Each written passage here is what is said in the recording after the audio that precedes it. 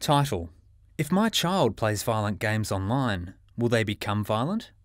Dr. Michael Carr-Gregg, child and adolescent psychologist. If you have a young person whose only window on the world is in fact an extremely violent video game and they play it excessively, the research is clear that those kids will be more aggressive, and the research is clear because it's not moderate, which is what I mentioned earlier, there is a very significant chance that they will act out, that they'll see violence as a problem-solving device. So I think as parents we have to be age appropriate, and I urge parents to be the student of their child, to understand their temperament, to understand their personality, and the greatest predictor of future behaviour is past behaviour.